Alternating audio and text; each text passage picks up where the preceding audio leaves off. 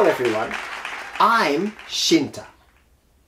I'm going to talk about the best place to go in summer.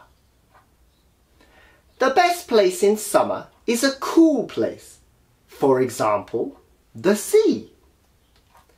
I go to the sea at Kehimatsubara Kaigan every year. You can spend a cool time even in hot weather because you can swim a lot and also have a barbecue. In the evening, I can see fireworks before my eyes going up along the coast.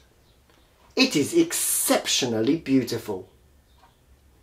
At the end, many fireworks go up at the same time and the sky becomes as bright as the daytime. This is my favourite place. Everyone, please try going there. Thank you for listening.